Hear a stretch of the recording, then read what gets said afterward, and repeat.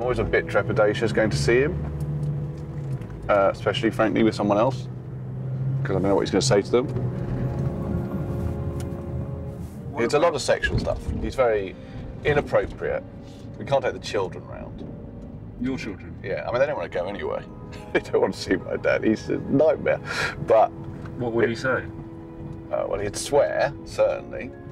And he's quite liable to say something sexual to my daughter. I mean, what is slightly upsetting, I guess, is that Colin is their last grandparent.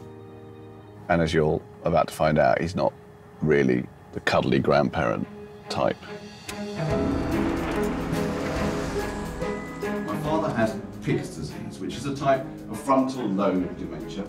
And the symptoms of Pick's disease include uncontrolled swearing, inappropriate behaviours, irritation, mood swings, apathy, and extreme impatience. And when the neurologist first told me this list of symptoms, I said, "Sorry, does he have a disease, or have you just met him?"